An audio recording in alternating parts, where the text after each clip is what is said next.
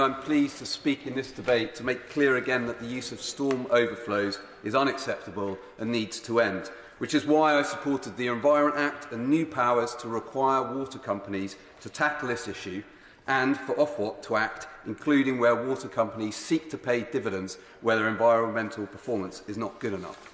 Now, North West Norfolk is home to many precious chalk streams, and one of my first visits as an MP was to walk the River Nar in Castleacre with the Norfolk Rivers Trust, where we looked at work to restore part of the river, to get it back to the natural widths, depths and gradients. And as a member of the all-party chalk stream group, I've consistently highlighted the unacceptable use of storm overflows and the need to protect these rivers.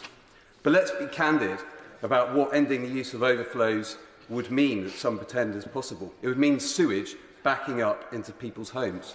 Why don't Labour and the Liberal Democrats put that on their leaflets? Why aren't they open with the public about the disgusting consequences of the proposals they put forward? So rather than misleading claims, I'm interested in practical action to make a difference. That starts with overflows. And looking at the motion, I wonder where Labour have been. We will have 100% of overflows monitored by the end of this year, with real-time data coming. When they were last in government, that figure was 7%.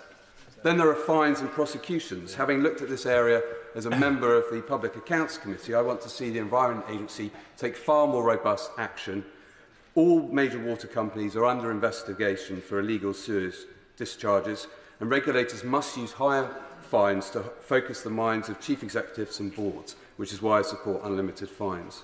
The third element is investment. There's no cheap way to fix a Victorian system combining rainwater and wastewater. In my North West Norfolk constituency, residents suffered sewage coming up through manhole covers and into their homes when there was severe flooding. By challenging Anglian Water, I got them to reline some of the sewer network because there was groundwater infiltration rather than just inundation of rainwater. And as a result, we will see improvements and hopefully won't see a repetition. But we need to see major investment, and that's why the £56 billion is going to be required. And the motion calls for an impact assessment. Well, that's been done as required by the Environment Act, and the results aren't good for either party. Liberal Democrats pretend they can solve this problem overnight, but that's just wholly impractical. And Labour plan appears to involve spending £600 billion in 7 years. As my constituents would say, what a load of squit. Instead, the Conservative Party has the plan for 100% monitoring, requiring record investment and using penalties to tackle this problem.